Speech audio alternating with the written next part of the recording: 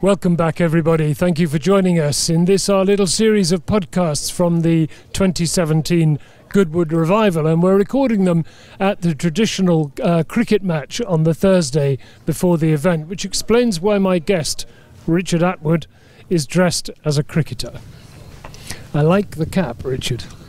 Well, this cap, there's a new one now, and everybody's got the new one, but I've still got the old one. And I spoke to his lordship. I said, "Shall I put the new one on?" He says he quite liked the green and white one, so I'm going to keep it on. It does mark you out from the rest of the field, I must say. Oh, I didn't know that. We've spoken many times before, but a lot of people are absolutely fascinated by the racing in your day, you know, because it was dangerous, it was glamorous, which neither of which it is particularly these days. Luckily, it's not dangerous, but it could be a little more glamorous. If we could start with your Grand Prix career, you're obviously forever associated with BRM, and you're unbelievably back in a BRM this weekend as well. You don't seem to get any older, whatever happens. It's extraordinary. Tell us about the sort of camp that BRM was back in the day. Well, I suppose the guy I dealt with mostly was Tony Rudd. And I suppose I was helped a lot by Raymond Mace, who always wanted British drivers in BRMs, fairly obviously, because BRM really were the Ferrari of Great Britain, and they made everything, even the wheels. So I mean, so it was a very British thing, and Raymond was a great patriot. He started with ERA, and then it became BRM. But it was Formula One's always quite intense. And I was their third driver with Graham Hill and Richie Ginther as main drivers in '64, which I was nominated that driver after I won the, I got there because of winning the Monaco Grand Prix Junior in 1963, and from that I was voted the most promising driver, a bit like the Autosport Award thing, which morphed out of the Goodwood Securities. And they wanted a third driver just in case, I think. And the only race I did was here at Goodwood in the Glover Trophy, which was 1964. And it was in the old stack pipe car. They didn't trust me with one of the new monocoque cars, but it was Easter Monday and Sir Alfred Owen could be there, so he was in attendance and he saw what I did, and we finished fourth, which I think was actually quite a good result. And he congratulated me, and I said, well, you know, I'd like to do something else, you know, and you know, more. And he said, oh yes, we'll find something for you, but he never did. And both Richie and Graham carried out throughout all the races. At the end of that year, I felt that I needed to race, so I was prepared to leave BRM, but they wanted me to stay, and they arranged for Reg Parnell Racing, run by Tim Parnell, for their private team, Lotus 25s, to have a works BRM engine in the back of one of their cars. So that actually meant that Tim didn't have to pay for an engine, and so Tim was all for it. BRM thought that I could learn all the circuits and that sort of thing, so it was my initiation into Grand Prix racing, but the car was 3 years old. And the only race I really made a mark of any sort was Monte Carlo again, which I did get on with very well, and qualified and was 6th on the grid, which I thought was very good. In the race, it was an old car, and the rear hub carrier broke on the approach to the gasometer hairpin, and that wiped out the rear brakes. I was approaching Bruce McLaren, who was just about to turn into the hairpin of the gas motor, and I never spoke to him, but afterwards. But I think he glimpsed something coming up his inside really rapidly, and he delayed his turn, and I shot past his bows and went into the straw bales. No injury or anything like that, but otherwise I think I would have T-boned Bruce, and that would have been not a very nice accident, I think. So that was the end of that. I was halfway through the race, so I was lying, I think I was 6th. So that was the only race I really featured. I won a couple of championship points, one at Monza, one at Mexico, just by dint of finishing, but the car was really too old, and I think, looking back, it might have been a mistake to do that. What was it about Monaco for you? I mean, because I obviously watched you race at Goodwood a lot, and you're a very neat driver. Very, very precise. So that's part of the secret at Monaco? I very much think so, because you can't make a mistake there. So and I like the precision of that as well. And I mean, I hate chicanes in general, but the Goodwood chicane has always been there, and I like that chicane. It's quite fast, you know, and to get that right, it's satisfying. Yeah. And it used to be a brick wall, which is not now. And I did some testing for Firestone in the Cooper Maserati some years ago, and I actually shaved the wall on the way out quite a few times. I like precision. Can't tell you why. It's just the way I am. I've always got on well with Monte Carlo. It happens to be a favourite, I suppose. I can't think of a reason why. Winning the junior race must have been an incredible day for you, though, because I mean that surely is what everybody really wants to do, isn't it? In front of all the team owners and yes, it's a glamorous place. I loved it anyway, as you know.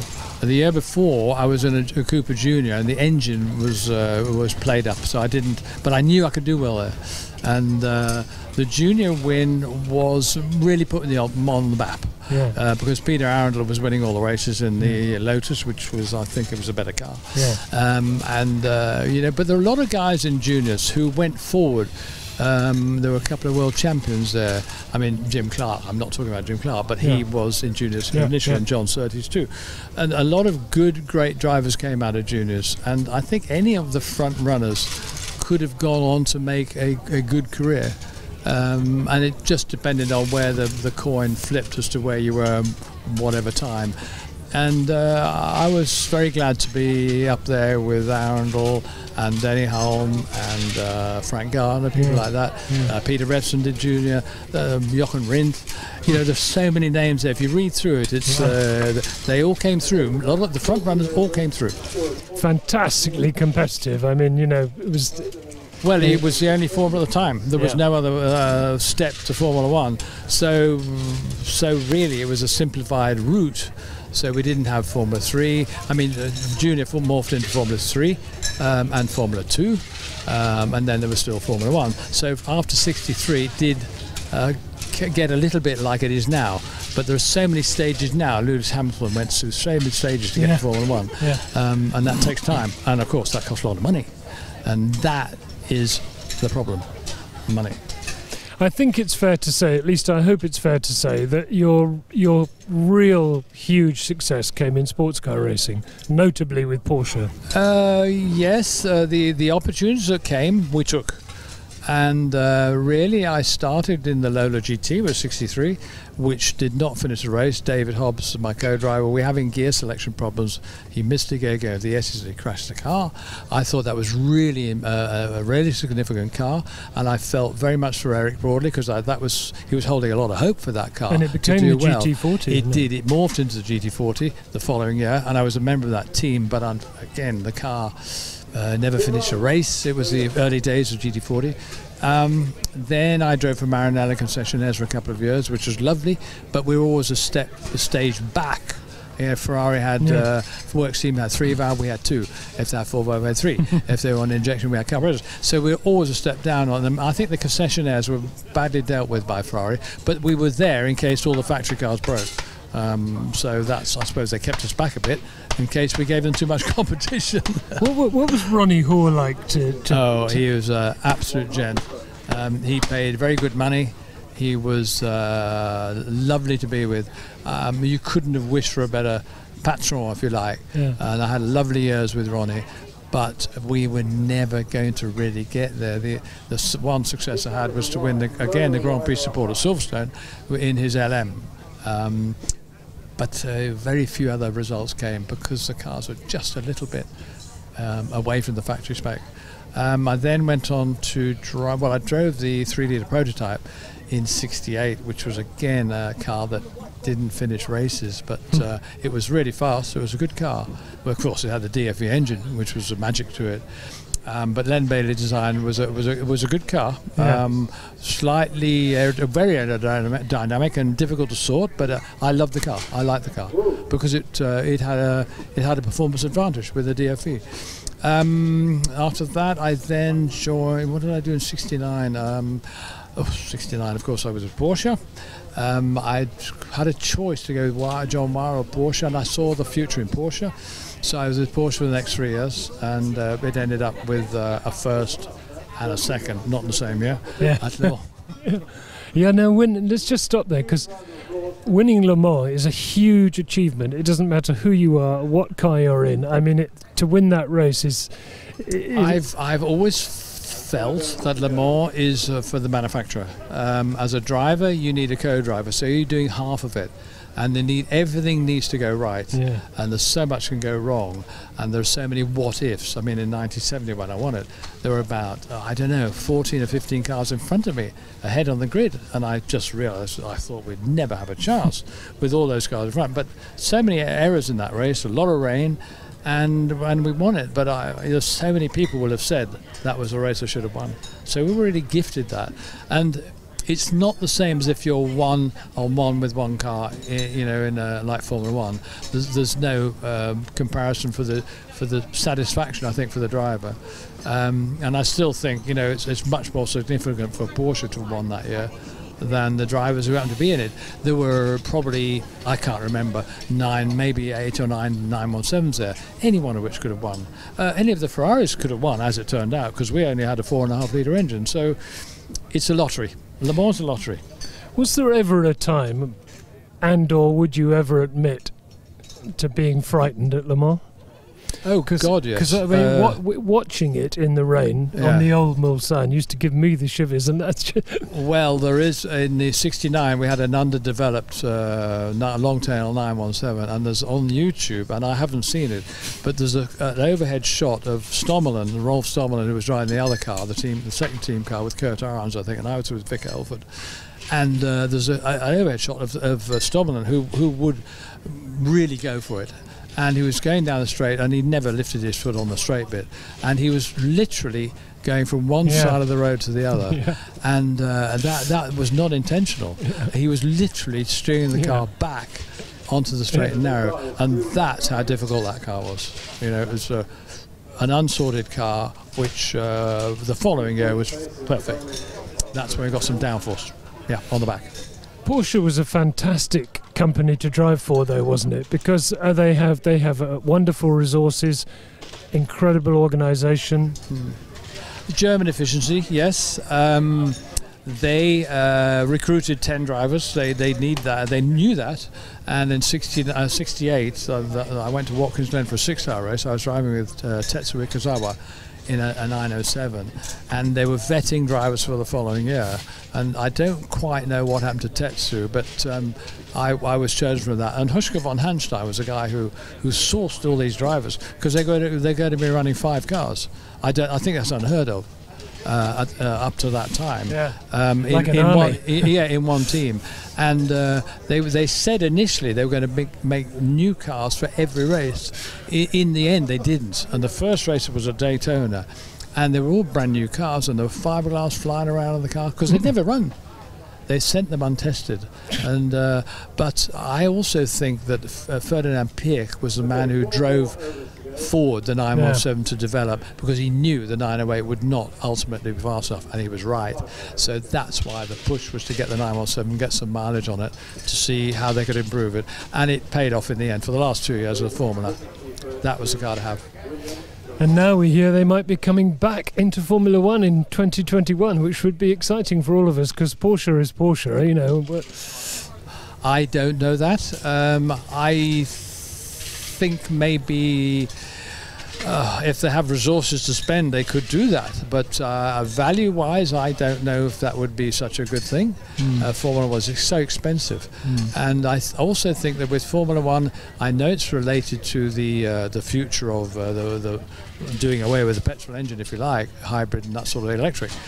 But I think it's more recognised on the sports car side, and they're going to Formula E, which probably, I think, for their development of future products, which they're already doing, I think that might be more value than Formula One, and I think, I would hope, an awful lot cheaper. So I haven't heard of that Formula One thing, but I've always thought that the VW group, if you like, en masse, should actually leave Formula One alone because they can do other things. But that's my opinion. Sure. Now, you still do tuition days at Silverstone for Porsche, don't you? I do the odd day or two a week. I like to keep in touch, and it keeps me sharp, particularly when you have to contend with customers who, let's say, think they're better than they are.